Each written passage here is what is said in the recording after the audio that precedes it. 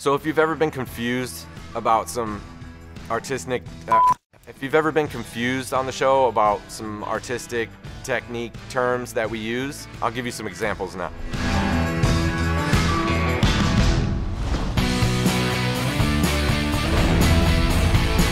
American traditional tattoo style is thick black lines because it was only thick needles that were available at the time.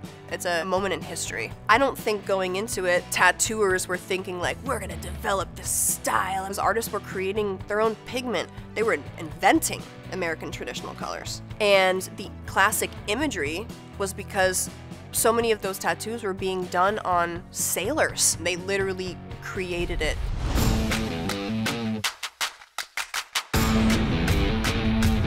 Neo's a new way of doing something. So like you have neo-traditional, which is a new take on traditional tattoos. You have neo-Japanese, which is a new take on traditional Japanese work.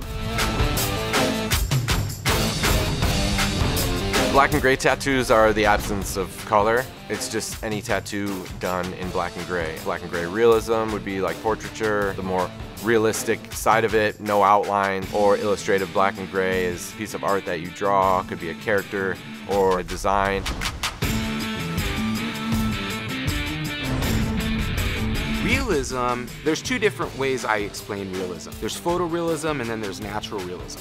So a photorealist artist only thinks about copying a photo.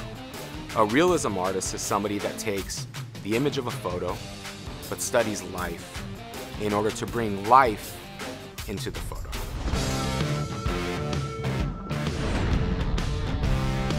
Watercolor tattoos are watery pigment that flows, it's sheer color that pools in certain areas. Lots of watercolor techniques are supposed to look imperfect or splattered or very painterly. My problem with watercolor tattoos is so many people use it as a cop-out. Like, nah, that doesn't have to be saturated all the way. It could be messy. I'm just gonna throw some black lines in and put color over it. It's watercolor. I don't like when watercolor tattoos are used as a cop-out like that.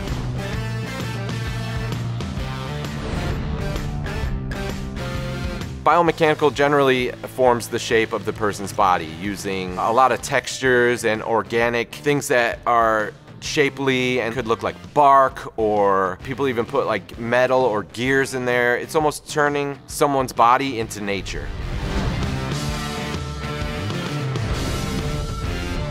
Geometric tattooing is usually like shapes, it's usually lines. It's either negative skin on positive dot work, very clean. I think of just black, white, three-dimensional, but very simple.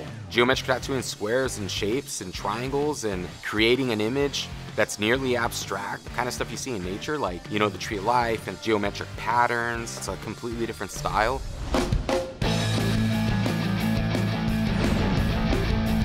Traditional Japanese, the Japanese culture has a lot of rules in tattooing. Backgrounds of tattoos are always done in black and gray and the foregrounds in color. I mean, you can have a whole black and gray Japanese tattoo. They do that also, but you're not gonna do like blue water. People will be like, hey, I want blue water, and it's not untraditional. It's taking it back to the traditions of the Japanese tattooers. So, I mean, you could do whole sleeves of just wind or water. There's a lot that goes into Japanese tattooing, but also keeping it very simple at the same time. A blowout goes into that tissue, that fatty tissue underneath the skin, and it spreads like a bruise. I just did one recently, it sucked. You know when you get some food coloring and you drop it into a cup of water? That's what happens to ink under the skin when it goes in too deep.